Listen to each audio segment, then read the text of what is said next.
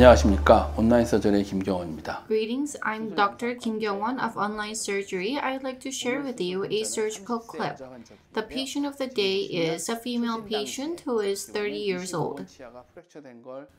At initial visit, you can see number 25 is fractured. A CT and panoramic images were observed, and in number 26 there was a periapical lesion, and on the buccal side there was alveolar bone defect, and the plan was to extract number 25 and 26. Socket preservation was planned as well. The surgery itself was to use crystal approach to place 2 implants. A-Oss bovine bone will be used for sinus lift as well. If you take a look over here at initial visit in number 25, the crown fracture can be observed in cone beam CT image. There's apical lesion. The patient received endodontic treatment in the past, but you can see there's problem, and in number 26 on the buccal side there's bone defect. Because there was periapical lesion, number 25 and 26 were to be extracted. I did not do socket preservation myself. I do not have images of socket preservation at the time. This is after 2 weeks. Stitch out was performed. The surgery was delayed quite significantly because in the middle, because of COVID-19 vaccine, there were side effects associated with it, and the patient's condition was not really good. Patient's health was affected and surgery was delayed significantly. About 1 month and 10 days after socket preservation, and this is after 2 months and 10 days. These are the panoramic images. And this is after 4 months since socket preservation. In number 25, as shown earlier, in the buccal and palatal area, there was a bit of alveolar bone left. Socket preservation is nicely maintained. In the case of number 26, there was a bit of buccal bone resorption.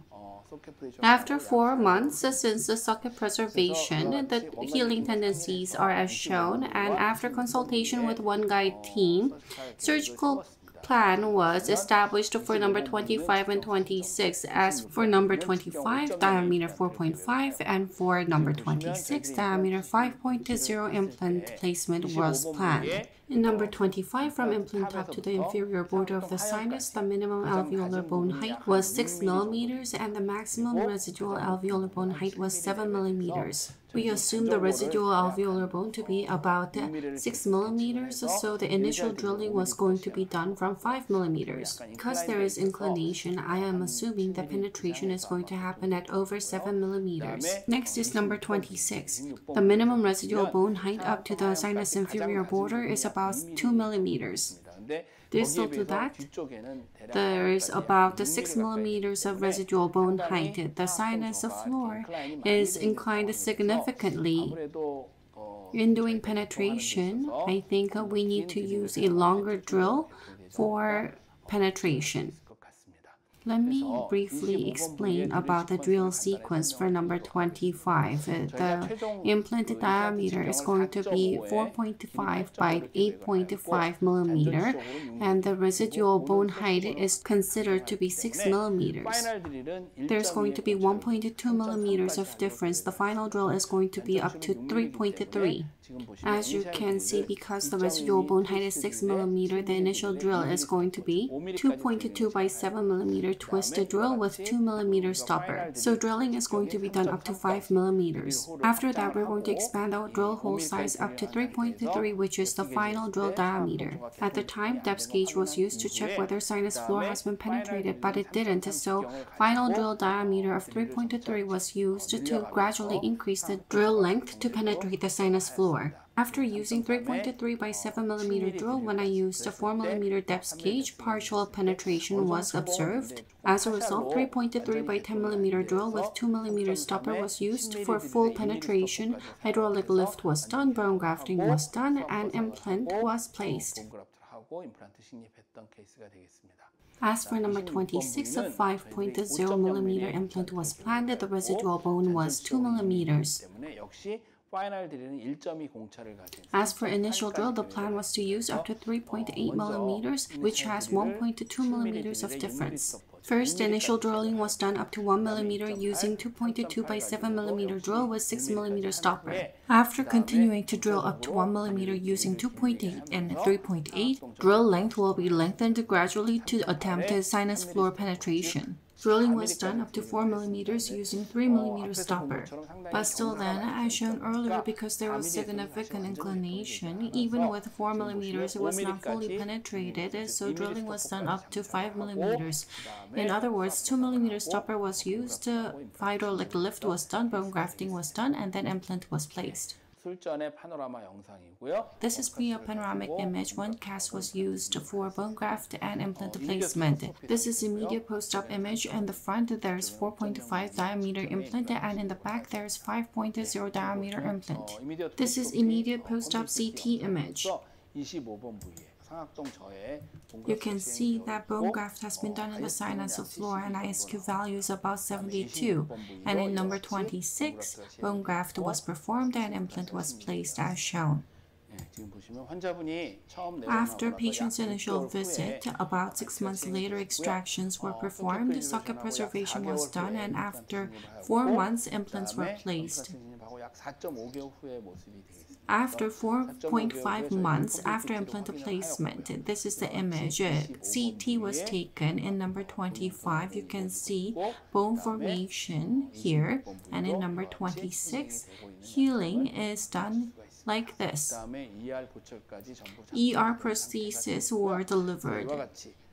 As shown, at the beginning, the patient came in with fractured tooth, and this is after final prosthesis delivery. Let's take a look at the surgical clip.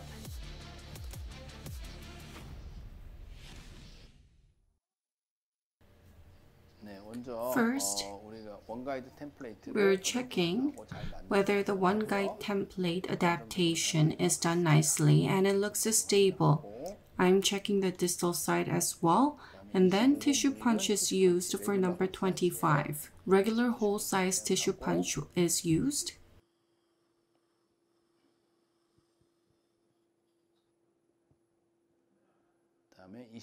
In number 26, wide type gold rim tissue punch is used to remove overriding mucosa. Template is removed to check whether soft tissue has been fully removed. You can see tissue punch has been done nicely. Template is adapted once again. For initial drill, 2.2 by 7 mm twist drill with 2 mm stopper is used to drill up to 5 mm. 2.8 by 7 mm drill with 2 mm stopper is used to drill up to 5 mm. This drill diameter is the same as the final drill diameter. 3.3 by 7 mm drill with 2 mm stopper is used. Drill hole size is being expanded. I have drilled up to 5 mm, so depth gauge with 5 mm stopper is used to check the sinus floor. It is not penetrated. It is not in contact. 3.3 by 7 mm drill plus 1 mm stopper. So I'm drilling up to 6 mm. I'm gradually increasing the length by 1 mm because I've drilled up to 6 mm. For depth gauge, 4 mm stopper is used to check whether penetration is done. Sinus floor is not fully penetrated, so contact is not done properly. I'm going to drill up to 7 mm without stopper. 3.3 by 7 mm drill is used without stopper. Drilling has been done up to 7 mm. Depth gauge is 10 mm, so 3 mm stopper is used to check up to 7 mm and see whether the sinus floor has been fully penetrated. The contact is not properly done. It's not fully penetrated. Although drilling has been done up to 7 mm, it's not fully penetrated. 3.3 by 10 mm drill with 2 mm stopper is used. Drilling is done up to 8 mm. When doing this, I get the sense that sinus floor has been penetrated. 2mm stopper is used to check whether sinus floor has been penetrated. If you take a look, a stopper is fully in contact with the template. In other words, the sinus floor has been penetrated. Hydraulic lift is prepared. Hydraulic membrane lifter is used. This is fully adapted, and by doing this, hydraulic lift is possible. In 3mm syringe, 2.5 cc is added, and gradually, by 0.5 cc, advancements are made. When you do aspiration, as you can see, blood comes out and there's no air, so you can check up in this way that there's no sinus membrane perforation. And then bone grafting is done. A-Oss bovine bone is used. It is applied in bone carrier. The bone graft material is irrigated and gradually bone grafting is done.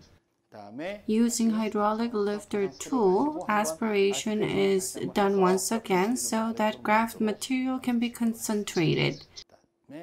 4.5 by 8.5 KS3BA implant is irrigated and is positioned. Using engine, the implant is positioned about 80%.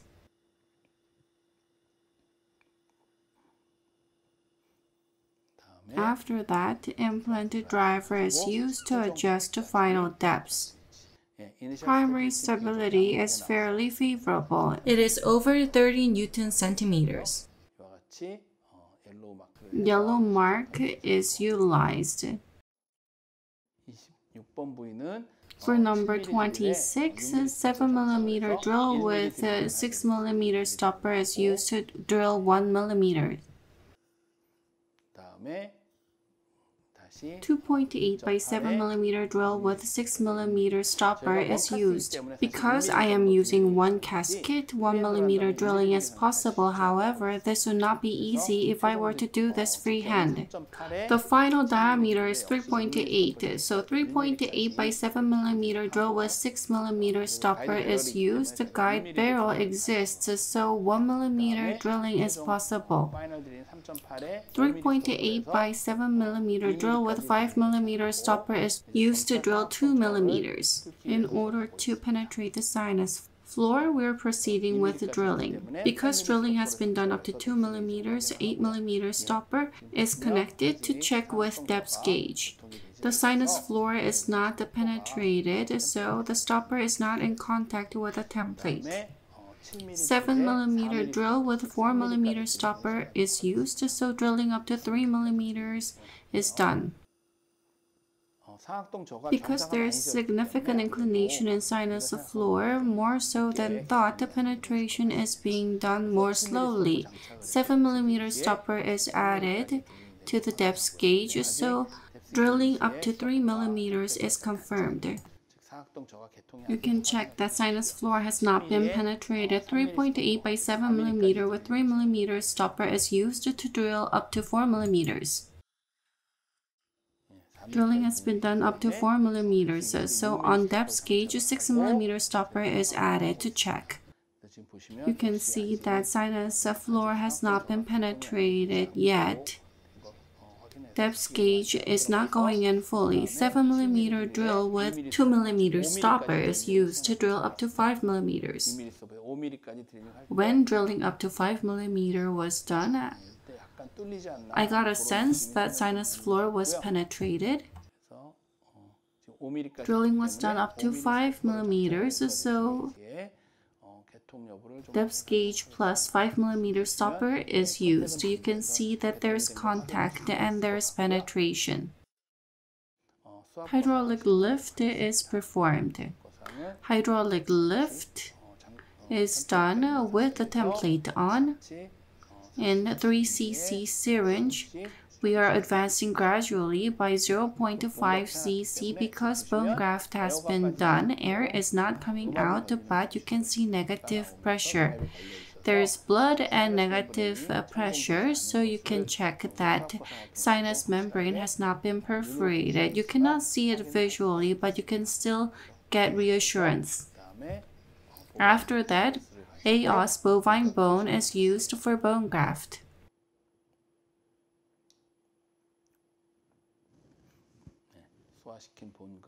Irrigated bone graft material is being grafted in the sinus.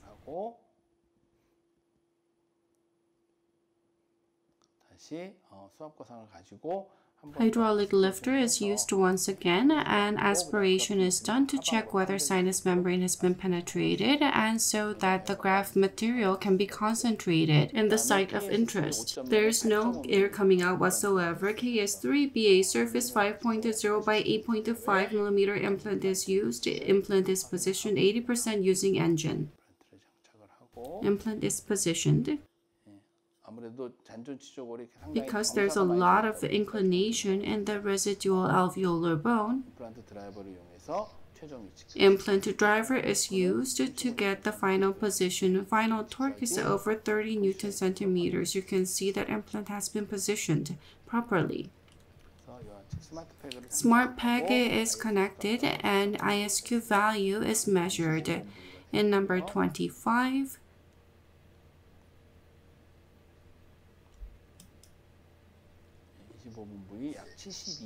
in number 25, the value is about 72, and moving on to number 26. It's about 75, 71. Primary stability is fairly favorable. In the mesial side, 4.25 by 5 mm, and on the distal side, 5.0 by 4 mm healing abutment is connected. Surgery has been completed in this way.